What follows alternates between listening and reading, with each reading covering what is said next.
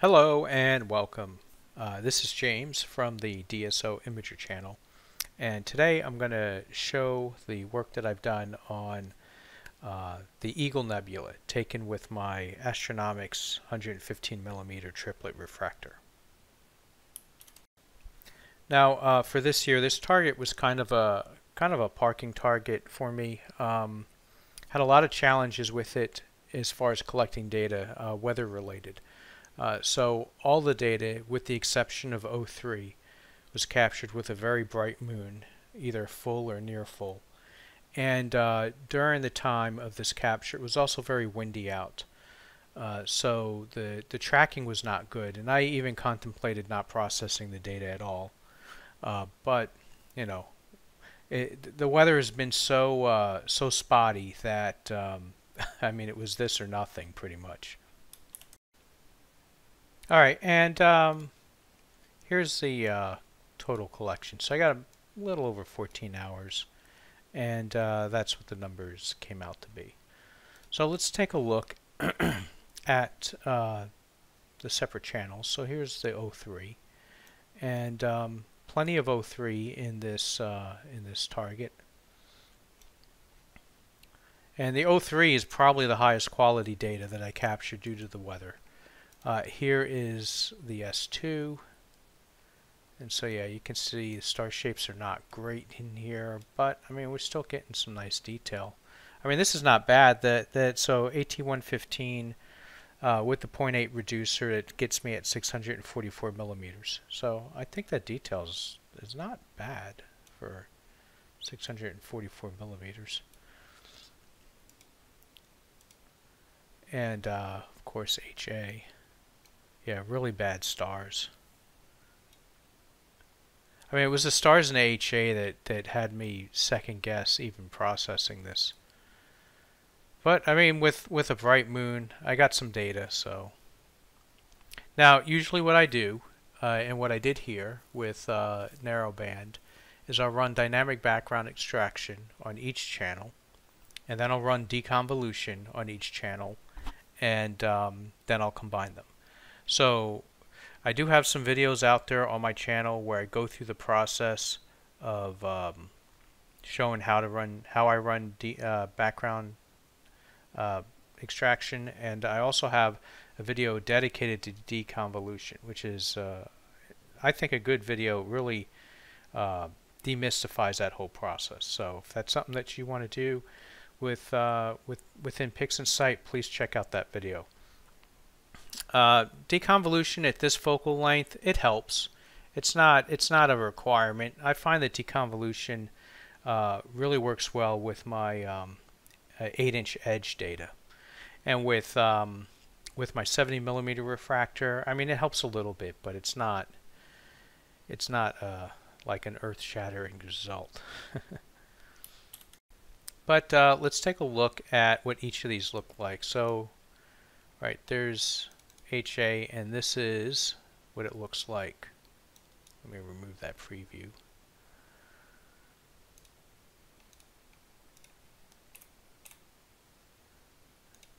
And let's give it a equal auto stretch. So that gives you an idea of how it looks before and after dynamic background extraction and deconvolution. So right off the bat, the contrast is definitely better. And if we zoom in,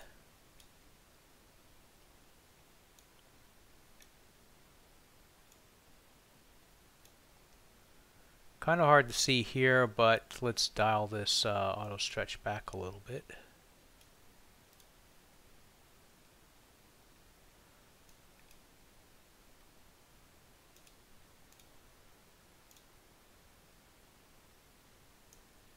There we go. So what can we see here? Well, stars are definitely tighter after deconvolution, which is one of the primary points of it. But also the details in the nebula are a little bit sharper. Basically what we've done is we've recovered some of the information that we lost due to the atmosphere, right? So it's counteracting counteracting the blurring effect that we get from the atmosphere a bit. So, I mean, yeah, definitely here I think deconvolution was beneficial.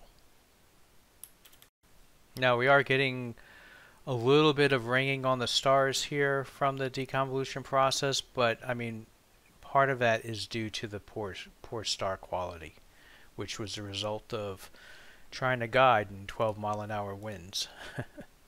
Let's look at S2. So that's what S2 came out to be. And here's our O3.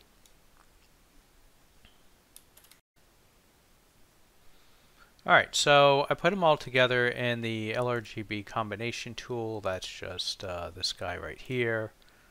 Right, you can even see him in there. So you uncheck luminance because we don't have a luminance channel. We're just doing narrowband. We assign S2 to red, HA to green, and O3 to blue. So I actually prefer the classic SHO. There are different variations in color palettes that you can try.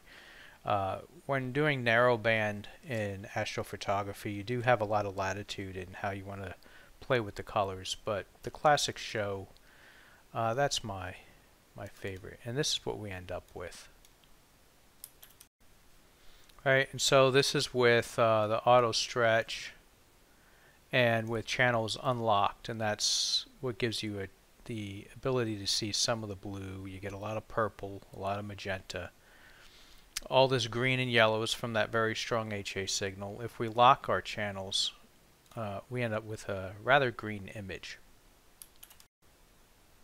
Now I made a clone, and then the next thing that I do after I combine monochrome data into a color image is I do background neutralization and a color calibration. So those are under color calibration. And so each step here, this is the starting point, if you will.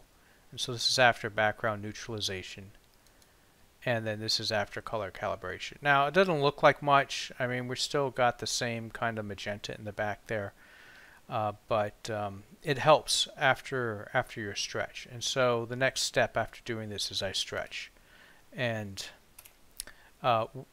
what I used was the easy processing soft stretch, which I like. And so this gives us our initial stretched image.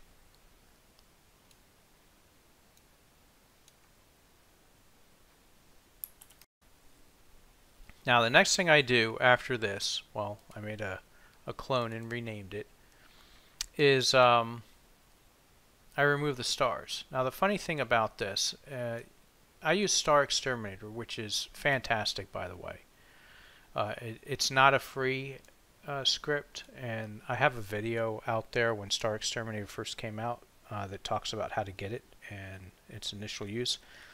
But I really like Star Exterminator. The free version that's available for PixInsight is StarNet. And both of them will sometimes grab a bit of nebulosity that's really bright. And when I first ran Star Exterminator, it was pulling little bits of this out. And when adding the stars back, it was kind of destroying some of the detail. Like, you know, pulled it out and then I put it back, and it just foobarred it. So I created a mask, and I think the mask is still on there, yeah. So what I did is I used the game script and created this mask that protect the regions that were pulling through when I ran Star Exterminator. And these protected them pretty well. I still got a little bit out of them, but when adding the stars back in, it wasn't creating any problems. So the mask did what it needed to do, which was just protect these brighter areas on the nebula. Alright, let's see. So hide the mask, and we'll step through some of the steps I took. There we go. Stars are out. Subtracting green with the SCNR tool. I didn't do a lot. I want to say it was like 60% or so. Invert. Subtracting green again to kind of tame that magenta that's in there. and ended up with this.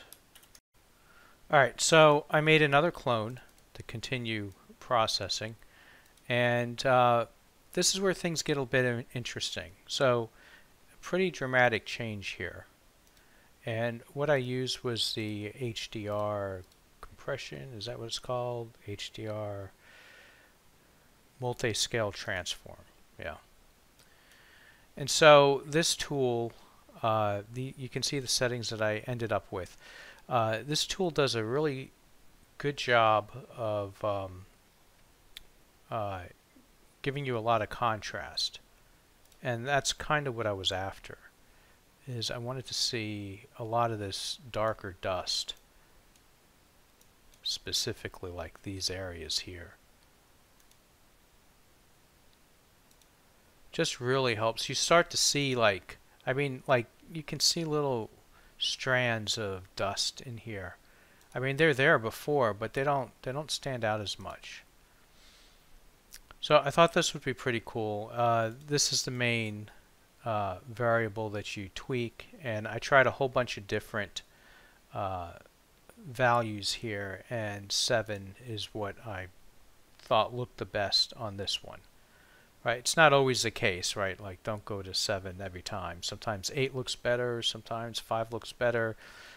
Sometimes it'll be really contrasty, but it looks overcooked, and then I'll use pixel math and add it to the original version to kind of come up with a balanced version. So it's just another tool in the toolkit to play around with.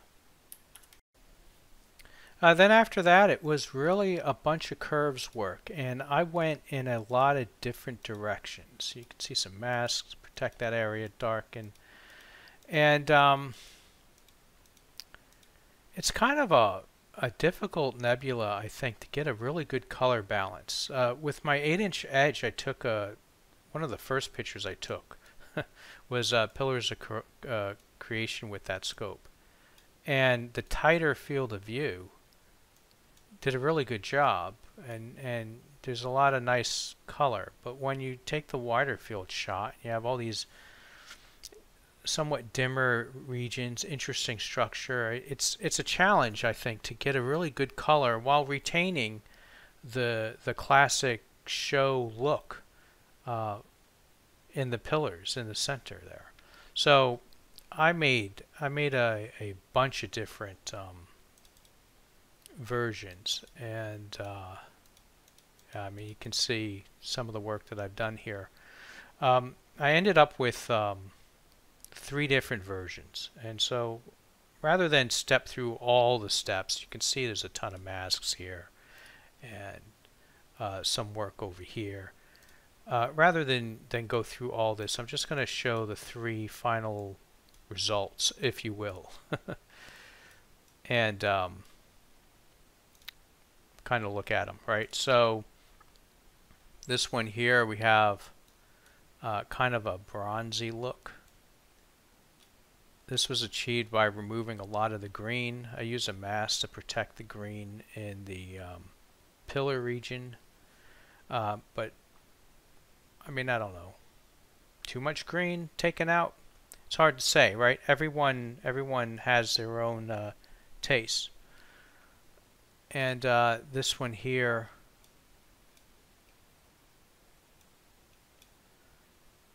is more of a yellowish look. Right, so it's kind of like the inverse of this one. The center is near the same. This one just has, I think what I was trying to get was more red out of this, and I kind of ended up with a orange and bronze look. And this one here is mostly yellow. And then this version here is kind of splits the difference between the two. Right, we got some orange, a little bit of bronze, a little bit of magenta here. To be honest, I'm having a hard time deciding which one I like the most. It really seems to depend on the day of the week. So anyway, I think this one's probably my favorite. But drop a comment down below and let me know which one you guys think is the best. Oh yeah, I did hit these with Noise Exterminator. Boy, I love Noise Exterminator. So, I mean, really nice and clean in here. Image doesn't hold up too well when you zoom in, but I mean, you expect that at shorter focal lengths. Right here it looks pretty good. Alright, so go ahead and subscribe if you're not subscribed. Hit that like button and drop a comment. And clear skies.